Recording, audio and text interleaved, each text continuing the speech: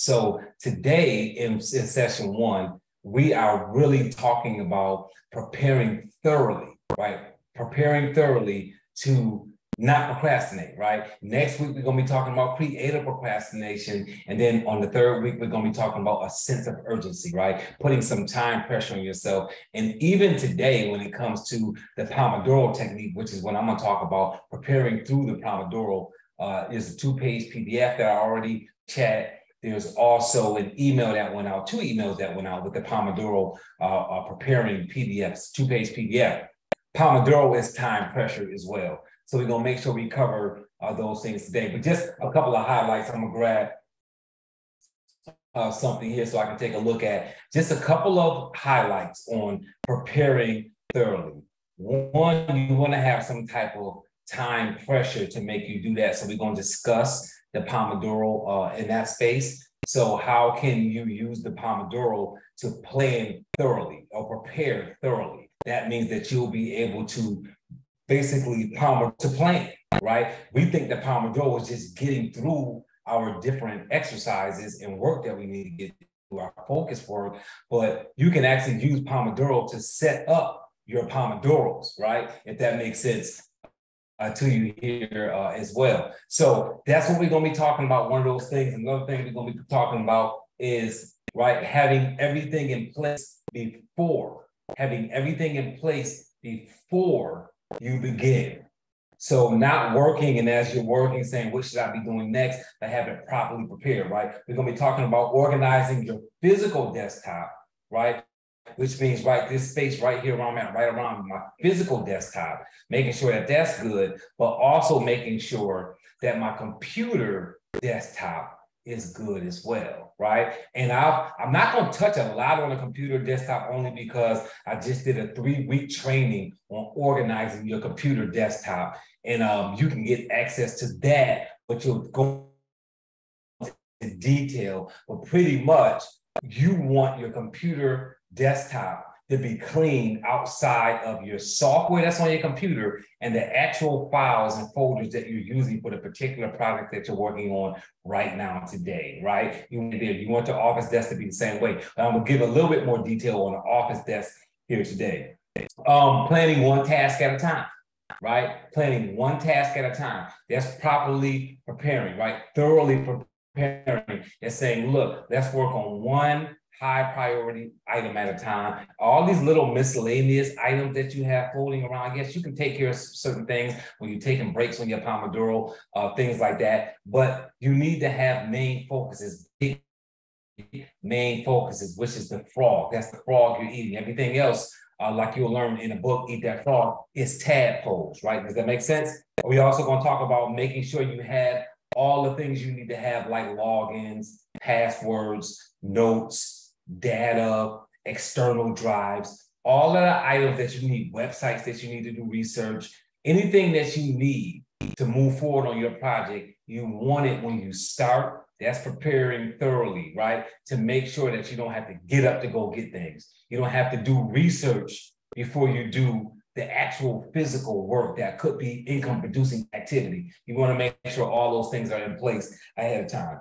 We also want to make some time creating a success work area, right? And I'm going to dive into that a little bit on the handout that's going to talk about organizing your physical desktop. I'm going to talk about how to create an environment for success in your office, right? And I'm going to give you a couple of bullet points here, right? So spend some time creating a work area where you would really enjoy spending time. Declutter and dust your area. Improve your lighting in the area that you're going to be working in. Create an office environment. So you want this to not be a personal environment, but an office environment. So you're going to see on the handout, right, that you already received. So you guys already have the handout. If you don't have it, you will see the link. You saw the link in the email for this replay, things of that nature. You're going to see on there what I mean by this is business, not personal, right? So your kids graduating, your last vacation, your cute pets, your grandbaby, maybe your baby if you're young enough to have little ones running around the house. Those things don't need to be on your office desk. They need to be on visualization boards, what we call vision boards, realization boards, which are boards that you create to show that your visions came to reality. right? And motivation boards. That's where you put that stuff. They can go in your office, but they need to be on board that you can look up and see, this is what motivates me. These are my goals, these are my visions, and then here's a realization of the things that I've already accomplished because I've been doing vision boards. And as my visions come to fruition, I now put them on the realization board, right? Does that make sense to everybody? So that's where you're going to put those type of things at. You're not going to put them on your office desk. Your office desk is for office tools, and you should have space to do your focus work at your office desk, right? Yes, yes. So getting an ergonomic keyboard, getting an ergonomic office chair, these are things that are going to keep you from procrastinating, right? Keeping water in your office so that you don't have to keep on getting up to get more water. So keep some bottled water in your office or water filter close by, whatever your circumstance may be. No matter what you drink, whether it's Gatorade or water or any other product, make sure that you can access that unless you're going to get those things when you're taking your breaks, right? Getting a physical alarm clock, not just your phone, because there may be some times you're working on some really heavy focused projects where you're saying, I'm going to leave my phone out of my office. And if your phone is your digital alarm, you want to be able to take that phone, put it outside your office, unless you're going to put it on focus or something.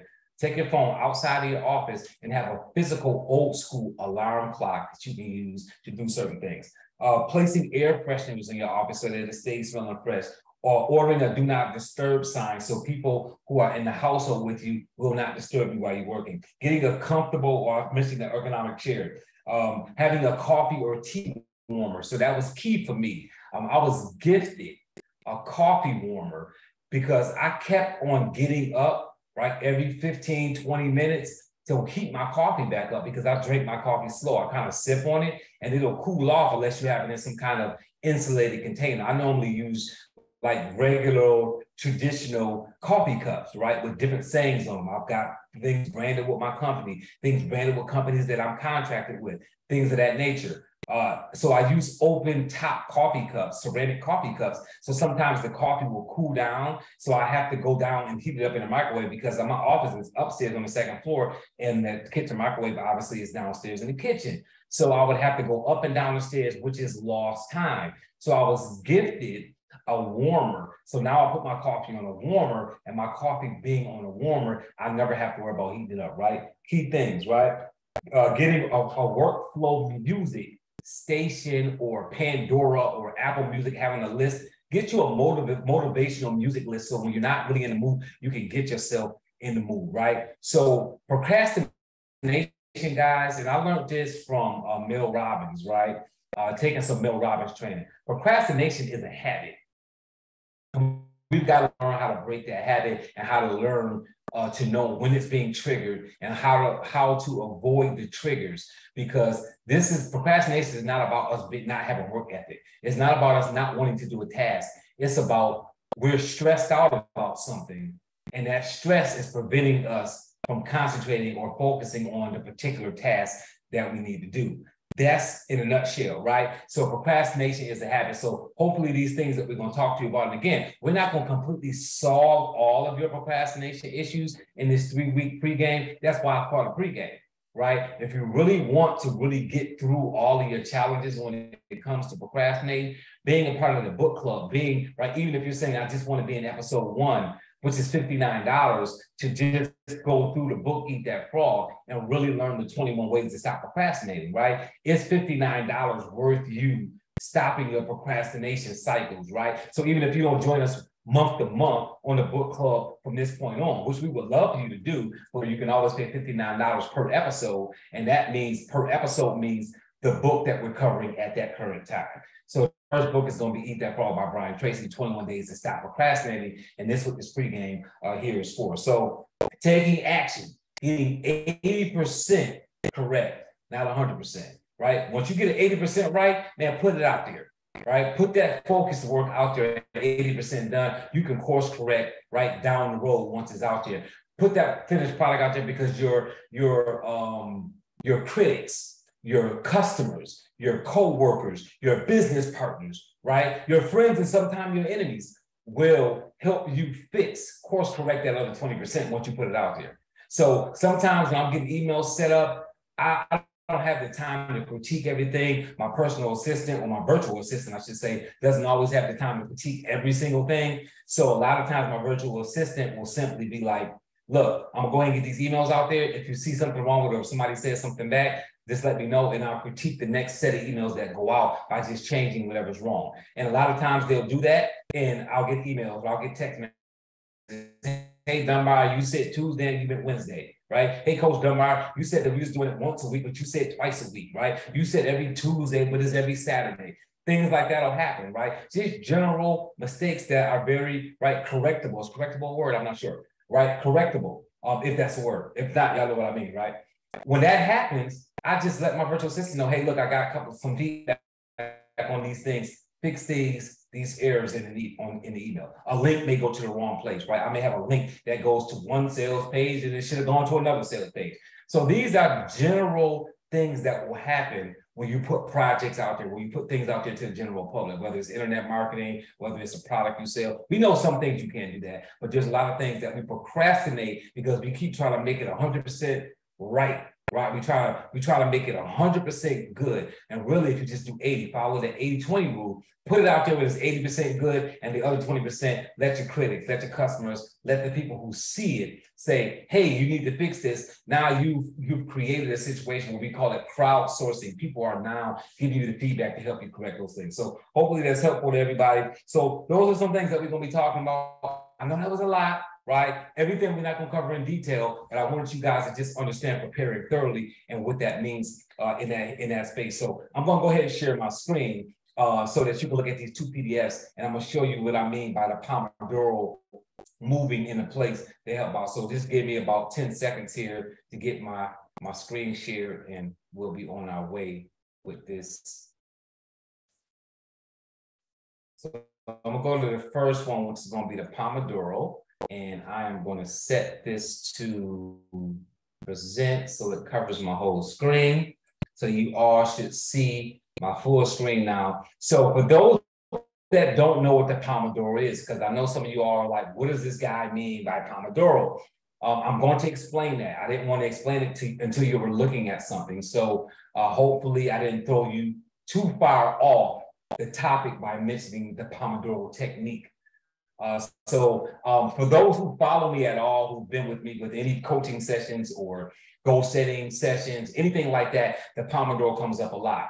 And the reason why I talk about the same things over and over again is because they're all in the same space when it comes to productivity. As a person that I consider myself to be a productivity coach, a goal coach, I help people move to the next level, double their income, grow their business, get out of some funk that they're in, because their business is not doing what they should, right? Which is all part of mindset coaching, because all of this growth and productivity and goal setting is all about setting it in your mind first. So the Pomodoro technique is a technique that's used to help you compartmentalize your tasks and things that you need to do, and to make sure that you're taking proper breaks, and proper breaks are real breaks. So you will hear me mention that when I say break, I say real breaks, because I want people to understand that real naps, right? Power naps, 25-minute naps every day. That's a real nap, a power nap, right? Oprah Winfrey talked about those years ago, right? You hear a lot of gurus talk about proper naps being power naps. Real breaks are MODS. So always make sure your breaks have MODS in them. The M stands for moving. When you take a break, you should move. Our bodies are not meant to sit still for hours upon hours. We should be moving. So get up from your office desk or wherever you're working at, get out of that work environment and move. Walk around the block, go to your patio, go to your front porch, walk to your mailbox if it's not right in front of your house. Get up and move, right? Even if it is right in front of your house, maybe I should say that. Even if your mailbox is in front of your house, right? Get out the house, walk to your mailbox, get your mail, go to the kitchen, get you something to make you a cup of coffee or a cup of tea, whatever your drink of choice, right? Prep some food, whatever you need to do, but move around. So the MODS is move. This is a real break, right? The O stands for outside. Go outside if you can. Obviously, we've been looking at the news here lately, and it's been a cold front going on all over the place. So obviously, if it's 13 below zero where you live at, you don't want to go outside. But if you can go outside, right? That's the O in mods, right? Moving and then outside. The D means detach. That means that you need to detach from whatever project you were working on. That does not mean attach to another project. That means take a real break. That means that you should be moving away from work. You should be doing something that's social. You should be doing something that's separate from work, right? Talk to one of your kids. Talk to your significant other. Talk to your best friend, right? Socialize with a neighbor, right? Play with your pets if you got pets in the house, because you can socialize. That sounds weird to some people who don't have pets. I don't have pets, but I know a lot of pet lovers. And, you know, when you're doing dog talk the same way you do baby talk, you're socializing, right? It's you taking your mind, detaching from that work that you're doing. So detach, that's the D. So going over it again, M-O-D-S. M is moving. So you need to move away from your office desk. You need to go outside. That's what the O stands for. You need to detach from your work, right? And then you need the S stands for socialize. You need to socialize. You need to socialize with another person, with a pet, do something, talk to somebody, and don't let the conversation be about work.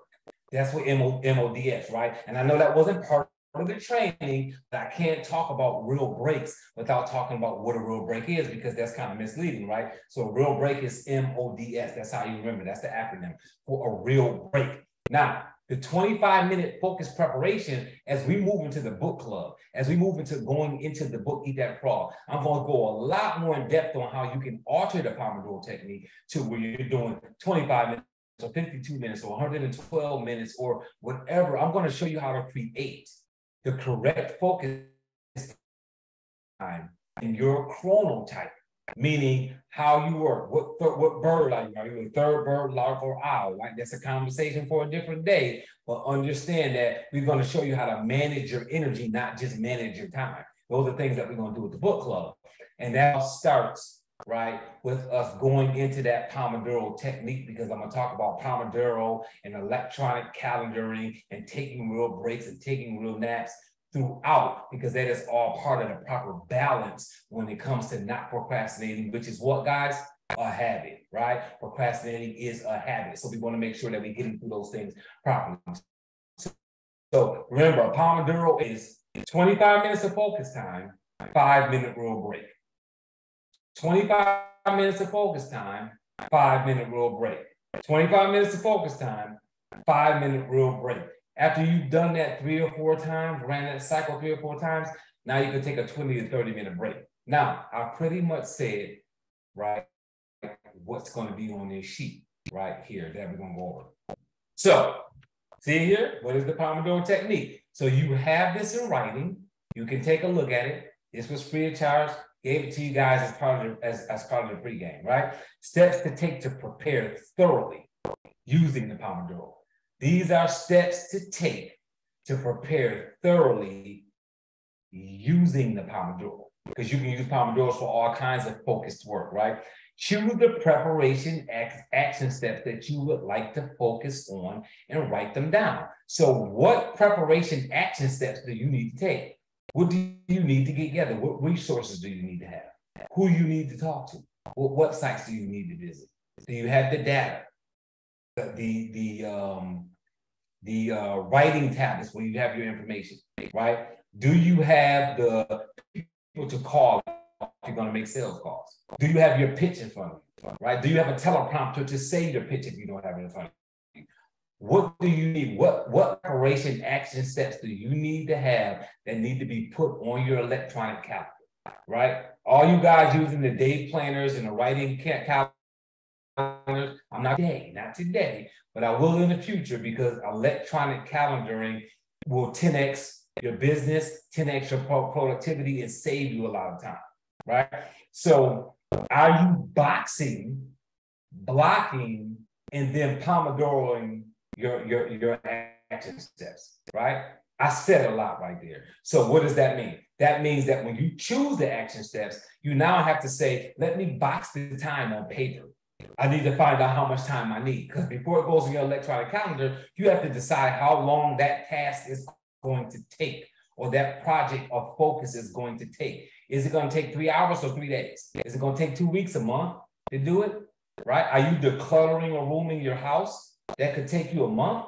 Or are you working on a 30-minute project, setting out some needs? Are you making calls for 2 hours? Right?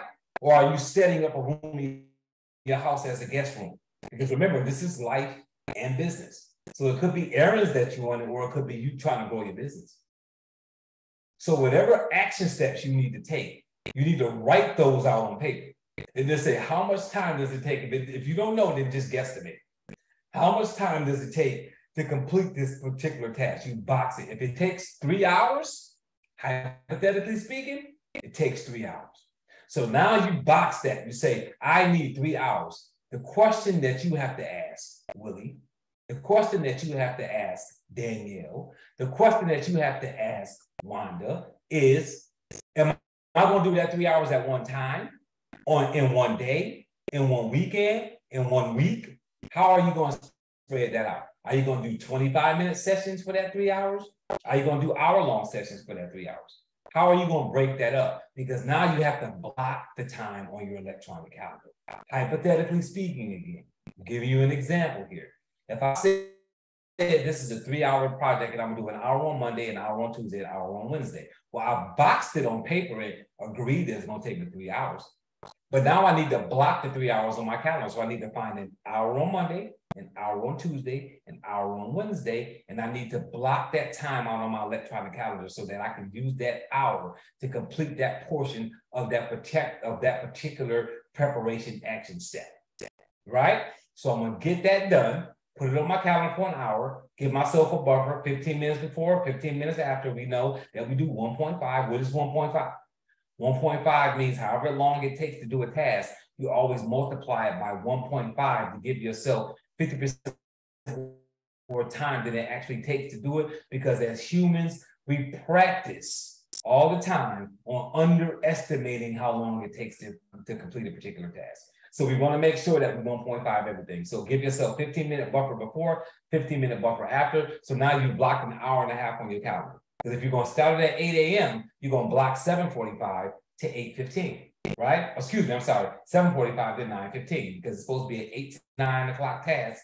So 15 minutes before 8 o'clock is 7:45, 15 minutes after the 9 o'clock period, right? 8 to 9, that 1 hour, 15 minutes after you finish at 9, that's 9:15. Now you've done an hour worth of work. You got a buffer of 15 minutes in the back, a buffer of 15 minutes in the front, right? So you block that time on your calendar. Now you have to decide, am I going to do this for a full hour at one time? Or am I going to Pomodoro it in a way where I say, I'm going to do 30 minutes, take a 5-minute break, and then do 30 more minutes. So now you prepare to do that particular project. 15 minutes ahead of time, you already have on your schedule to start. Now you prepare. 8 in the morning hits, you start that project. 30 minutes after 8 o'clock, it's 8:30, you take a 5-minute break. You go back to work for another 30 minutes, to another 30-minute Pomodoro. Now it's 9:05. You still got 10 minutes on your clock. Because remember, you set it to 9:15. Is that making sense to everybody? I hope that's clear to everybody, right? Hope I was able to get that message through in that short amount of time. So set your timer. Try to use a digital timer or an analog timer, one of the two. I don't think there's any other options but those two. But if you can get you a real actual timer in your office that you're not using your phone, it'll help for the days that you don't want to have your phone in your office. So make sure that you're setting it. I said 25 minutes because that's the original Pomodoro. But if you're going to use more than 25 minutes, set it to whatever time you desire. Again, if you want to know more on how to work the Pomodoro, I've got trainings that I've already done on Pomodoro. And we're going to be discussing Pomodoro in more detail during the book club. Third bullet point, work on your preparation action steps until the timer, and then mark the task as done. There's nothing better for your soul, nothing better for your endorphins. I believe it's endorphins. Correct me if I'm wrong, HB, when you come back up. But there's a part of your brain that really loves for you to mark something as done. Right? I think it's your dopamine, right? Dopamine, there we go. So mark it as done on your to-do list or on your electronic calendar or through your task manager. mark it as done, right? Take short 5-minute breaks, real breaks after 25 minutes, 20 to 30-minute break after 3 or 4 times, which you'll see is that last bullet point on the bottom. Work another 25-minute session as seen in step 1. You can continue on this. You can continue on the same preparation step or start on the next preparation step, whichever one you want to do. So this is just walking you through how to do a Pomodoro as a preparation technique. So hopefully everybody got that. I'm going to move to my next worksheet. So just bear with me as I scoot on over here, and I'm going to go ahead and click on present mode on this one as well, so we can pull this up, get through this one. So decluttering reduces procrastination. So in this one, we're talking about making sure your physical desktop is set for you to have a productive day and not procrastinate, or at least reduce the procrastination. Yes, yes? So it says organized confusion is a phrase used by most to justify their inability to organize their confusion, right? How many can agree that they've used that term before, organized confusion, right? So we say that we know where it's at, even though it looks messy to everybody else, but the fact that it looks messy, your brain is still having a problem focusing as much as it should because of that clutter. So you'll see where it says here, clutter is strongly linked to procrastination, and science shows that our brains prefer a clutter-free environment, right? If you don't believe in science, then I mean, you don't believe in science, but just understand your brain prefers a clutter-free environment. And I'm sure even if you don't believe in science, you can believe that, right? So your physical desktop organization quick hacks. So I'm gonna give you 5 quick hacks on how to organize your desk. Now, of course, I'm gonna give you more during the book club, right? This is just a teaser, just something so that you'll see that this actually works. So schedule a routine time, first of all, to make sure that your desk stays clean.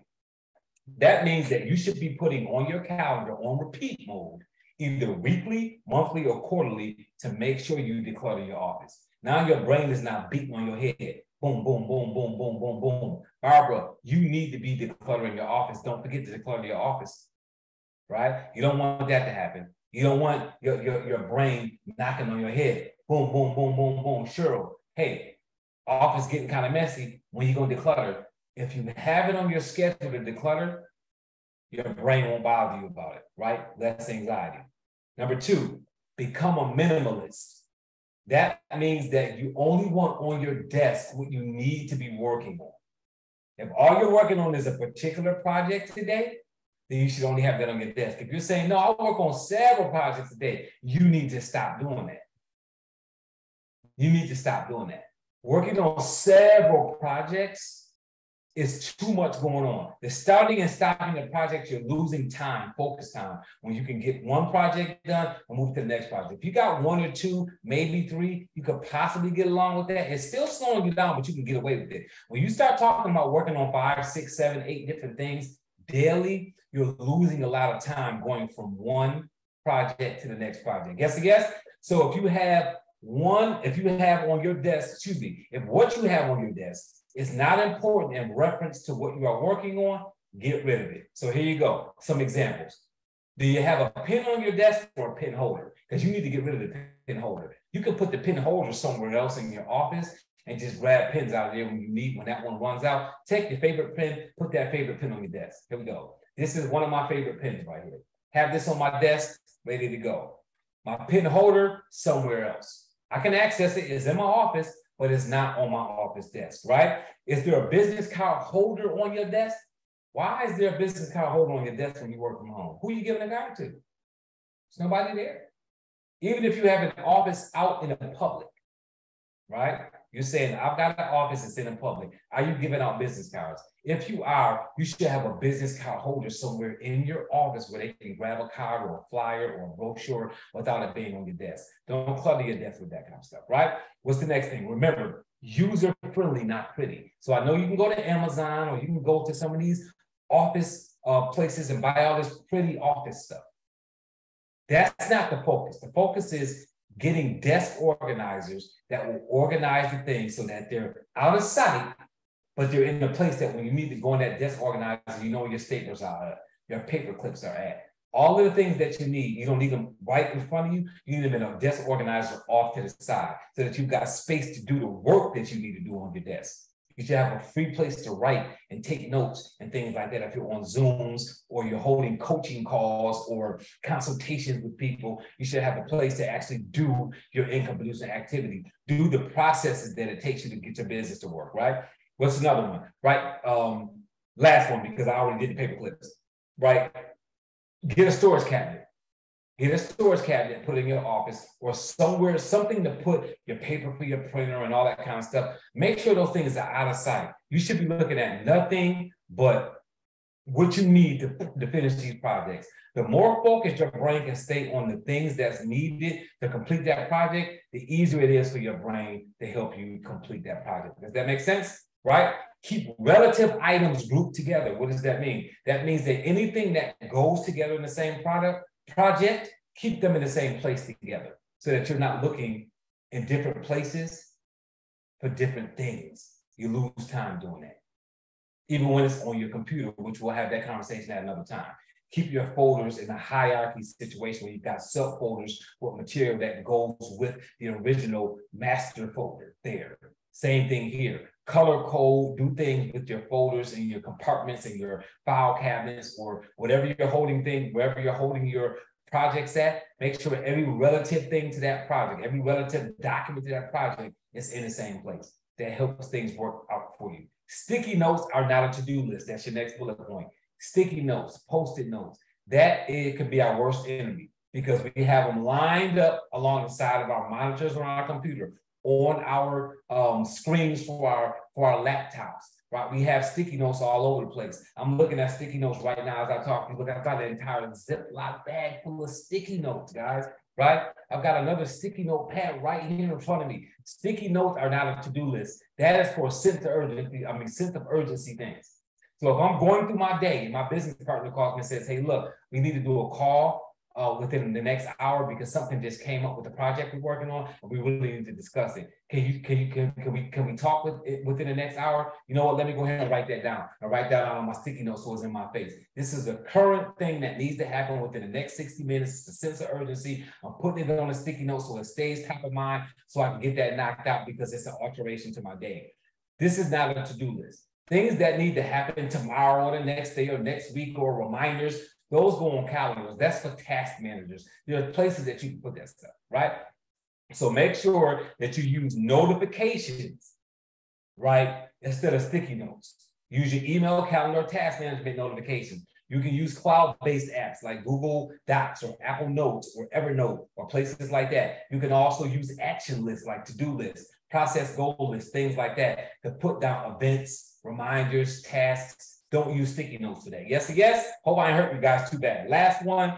This is business, not personal. And I already kind of led into this earlier before I put the PDF up where I said things like pictures of the family, things like your vacation that you went on. Those things should not be on your desk. We all know these things are important to us, but they can also become cluttered, as you see here. So those are some bullet points that help you out with your desk. I'm gonna go ahead and stop sharing my screen here now.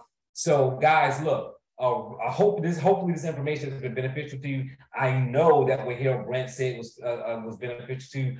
Practice the circles, practice all the things that he talked about doing. Practice what I just mentioned to you guys here. Look at the mindset look how we're adding to your mindset to do certain things, certain exercises to get past this procrastination, right? And we're doing these in these small pregame sets.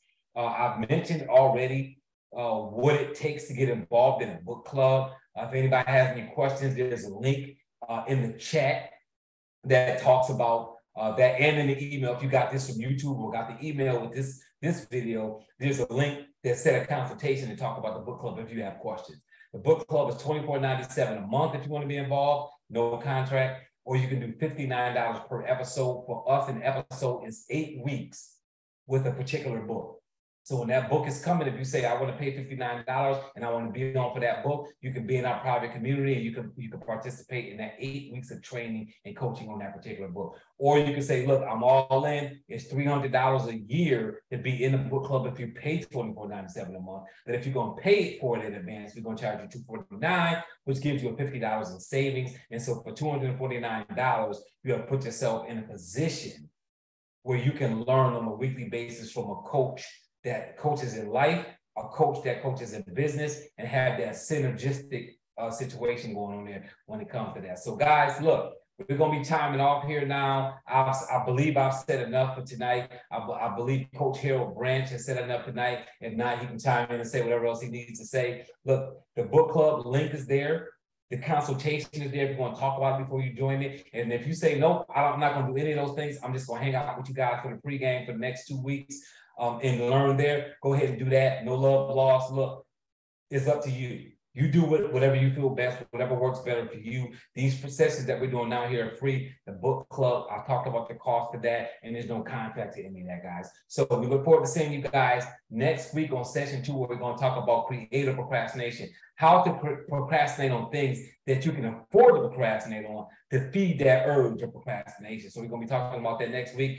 Coach Branch and Coach Dunbar. Look, guys, we're signing off. This is part of the Deep Dive Book Club series. This is our pre-game series for stopping procrastination. So that's what we're going to be talking about, stopping procrastination for 2023. We're going to go ahead and sign off here. We look forward to seeing you guys next week, and we'll look forward to seeing you guys in a book club when it starts January 17th. And remember, it's 2 days a week, Tuesdays and Saturdays. You can join both days if you want to. It doesn't matter. Get on as much as you want to. Once you're paying that cost, you can come see us as much as you want on those actual videos. It will not be recorded. The book club will not be recorded. So you have to get on the sessions to get the information. So Robert Dunbar signing off. Harold Branch, if you got anything else to say, go ahead and take it away. If not, we will see you guys all next week. Peace.